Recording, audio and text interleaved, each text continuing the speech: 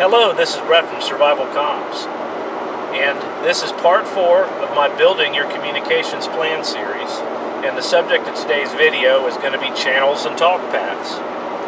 Now, the terms channel and talkpath frequency are pretty much used interchangeably, but there are differences. Channels are an equipment resource, frequencies are a radio spectrum resource, and talkpaths are your communication plan resource. Now, you're going to have a lot of definitions of different types of channels, and we're going to go over all those definitions in this video, and it's food for thought for potential for when you build your communications plan, depending upon the scope of the incident you're using it for, and how you're going to use those resources. Now, naming conventions. This is something that you want to have common names for all channels that are going to be shared amongst other users. You basically want to be able to relate to your users and to users from an outside agency or group what the purpose of the channel is. Much of the information in this video series can be downloaded for free. It's a free resource, and you get the NIFOG, which is the National Interoperability Field Operations Guide, and the AUXCOM, which is the Auxiliary Communications Field Operations Guide. Both of these publications are freely downloadable, and they are full of valuable information. So do yourself a favor, steer your browser to this website right here, download both of these PDF files, print them up, put them in a binder, and keep them as reference material. Briefly, we're going to go over some radio usage guidelines that you can utilize as a radio operator yourself, and also you can impart upon other operators and users of your communications plan. And at the top of the list is to be concise, be brief and to the point in your radio transmissions. The second is to be clear. That means to use your equipment correctly, speak correctly into the microphone, don't mumble, be coherent. The guy whose cheese is sliding off of his cracker should not be the guy that's on the radio. And you need to be courteous. There's no reason to argue over the radio. And collect your thoughts before you hit your push to talk button. Don't be the person who inserts pauses into their transmission. Keep his microphone button depressed while he's looking for the information he should have had before he made the transmission in the first place. Call signs. Call signs are basically how you identify. And we're not talking about your amateur radio call sign per se, or a unique identifier to you as an individual, but we're talking about for the sake of your communications plan. And you can have a functional call sign, which is like ICS or task-based, such as command, squad, division, comm. Or you can have a non-functional, which is Thunderbird or Fleshhammer or something of that nature, which in a smaller group, something like that would work. But in a larger group, you end up having to have a corresponding roster to keep track of everything as the communications plan grows. So essentially, pick a system useful for plan growth. Existing infrastructure. For the purposes of this lecture, existing infrastructure means a system that's up and running 24/7, 365, like the cellular telephone network, etc., etc. And it's a system that you're an authorized user of, or that you're in the chain of command to actually take steps to reallocate resources to a certain incident, or it's a system you have complete and total control over. And in that case, it's very simple for you because you're just going to assign channels or talk groups to the best support your operation. And the large concern is interop strategy, meaning how are we going to take people from outside of our system and integrate them. These are the various talk paths we're going to be discussing this lecture today. And you have your tactical talk path, interop, a calling, distress, a regroup, and an informational. Now, you may not use all of these various types of talk paths in your communications plan, but it's important that you become familiar with each and every one of them. To remember these, or the mnemonic, is tick dry. The tactical talk path. This is your bread and butter. This is the foundation of your communications plan, and it's likely the first talk path that you're going to establish. And it's a working channel. This is essentially where you're going to perform your mission statement is going to be performed on your tactical channel or your tactical talk group. Now, you can see that I've got it divided up here into local and wide area. Local is just a simplex channel, radio to radio. Again, if you don't need to tie up a resource for certain functions, there's no need to do so. There's no need to go on a repeated network when people are working within a few hundred yards of each other to give each other instructions. You can actually subdivide different simplex channels if desired, if the scope of the incident is large enough, and they could be task related or location related depending upon your plan. Wide area is your repeated. That means that your transmissions are going to cover a much wider area and it's going to provide better coverage. And for reasons like that, it's known as a command net. This is basically something to where you can take all of the users can hear the traffic on the command net, and it's good for safety and information. It's also be advised that when you use something like that, there is a larger RF footprint involved, which is not desirable in certain circumstances due to coordination issues and interference issues. Tactical channels are generally limited to users within your communications plan. These are the people that you've already got the communications plan drawn up for. It's important to share tactical channels with other groups that you may be operating with on a regular basis, so you can have these pre-planned tactical channels so it's easy to seamlessly integrate these resources into your communications plan. Interop. Interop is a resource to facilitate operation with others outside of your communications plan. Essentially, it's kind of like an RF adapter, to where an RF adapter will bridge two RF cables together, whether they're the same type of RF connection or they're different types of RF connections.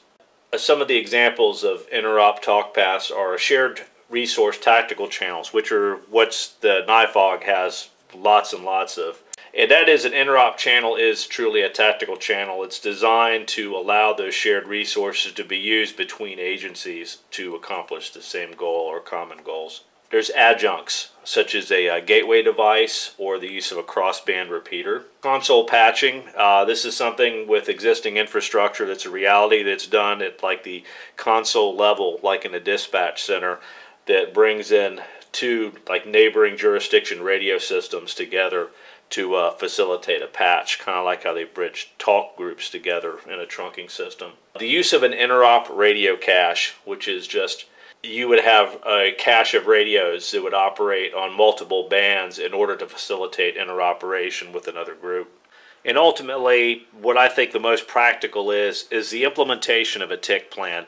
And this is basically establishing a plan amongst other groups that you're going to work with, or that you know you're going to work with in the future, of having some kind of a tactical interoperable communications plan. So if you do work together, you already have a plan in place, usually utilizing resources from either side to facilitate communication with one another and seamless integration of communication plans. These are a couple other interop solutions here. One is the Unified Command Post, which is a rapid interop solution. Essentially, when that resource is there, you just essentially take personnel from that resource, utilizing the communications assets of that particular resource, and being in face-to-face contact with one another, which essentially forms a human relay.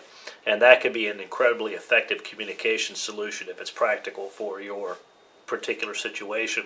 Another is resource integration, which creating strike teams out of these different resources and putting them together, utilizing the communications assets of one particular organization. Calling channel or calling talk path, and this is used to initiate contact with resources outside of your communications plan. And it's important to remember it's not a tactical channel. It's only a means to communicate with someone else or to contact that individual or organization, group, or whatever outside of your active communications plan. Having an established and predetermined calling frequency allows you the ability to either contact outside resources or have other outside resources contact you.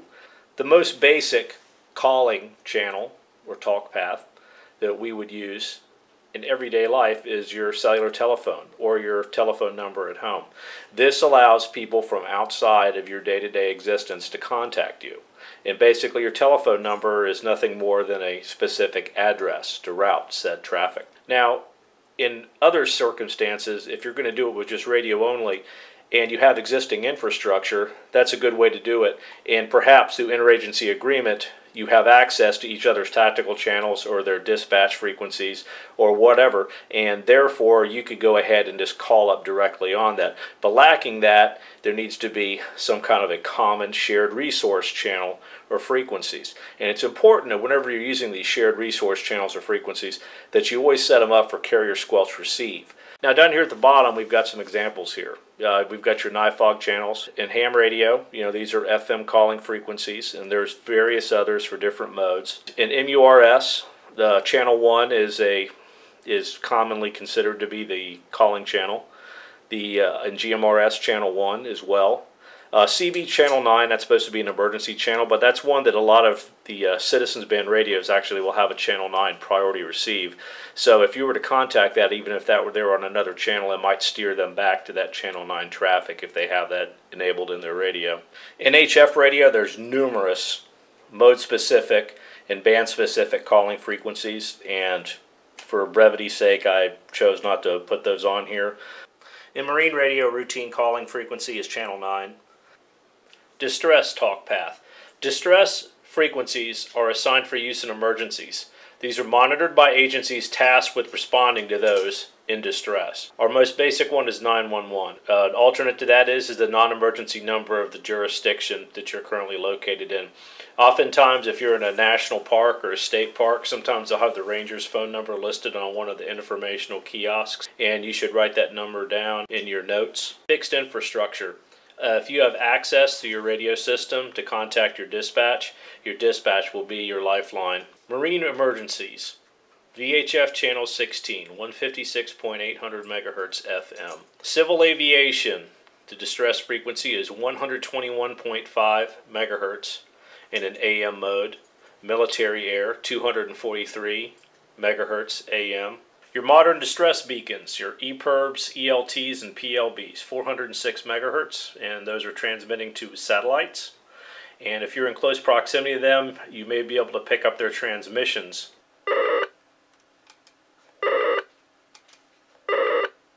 Your older beacons would transmit on 121.5 MHz and 243 MHz with a tone.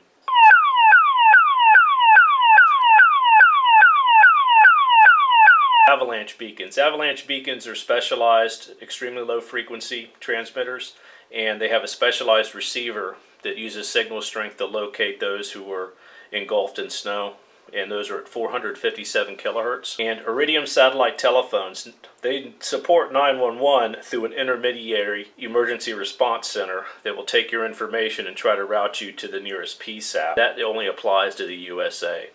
Additional information on marine distress.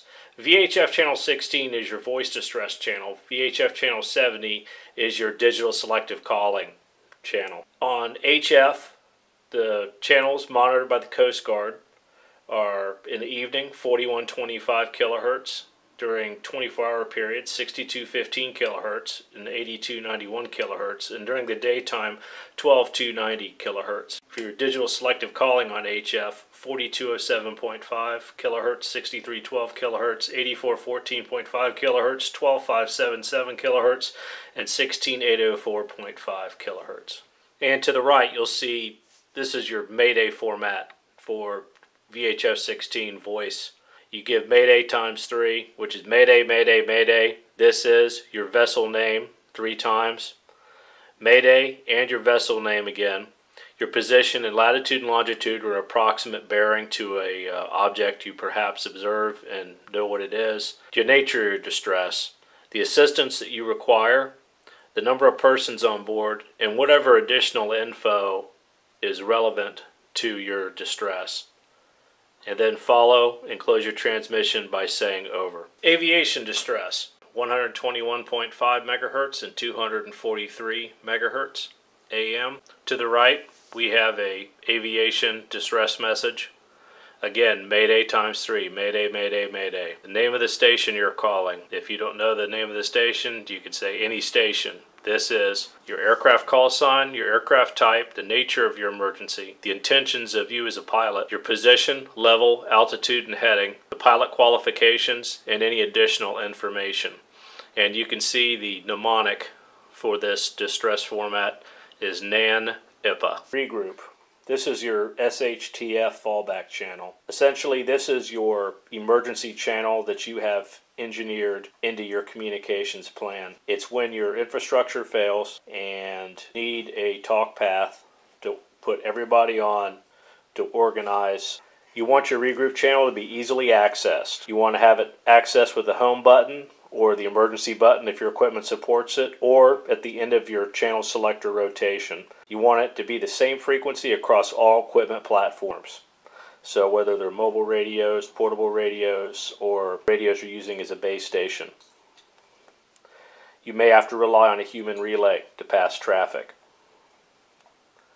And if your area of operation is large enough, it may be necessary to reposition mobile radios to provide coverage. Regroup implementation. This isn't as easy as it sounds because of, depending upon how complex your plan is. The regroup order is regroup, regroup, regroup. And that's announced over whatever tactical channels are currently operating. At that point, all users should select the regroup channel. And then a par check is performed, and it's performed in order, alphabetical order. Team leaders will report for their team, like Alpha Team +4, Bravo Team +4. Individuals will report by their call sign.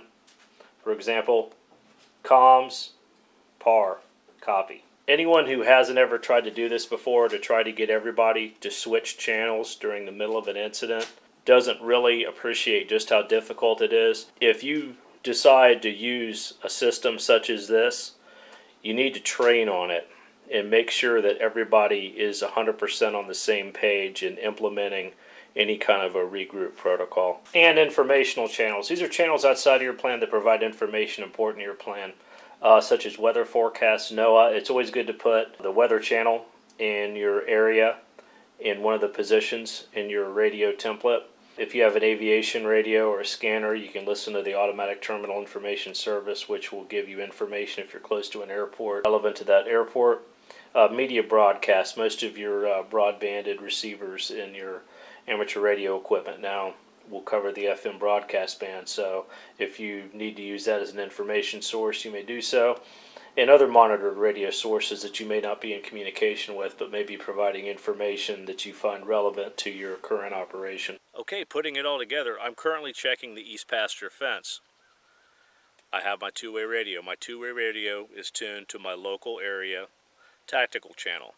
With the change of the selector switch, I can bring this up to my wide area tactical channel, which is VHF P25 simulcast. And with the change of a zone selection, I can go ahead and change this to one of my interop channels. I have my scan list, and I have scan on, and my priority scan list channel is my calling channel. Now that we've discussed this talk path terminology, please take these into consideration in creating your own programming template for your two-way radio for your group. I hope this helps. This is Brett from Survival Comms. Till next time.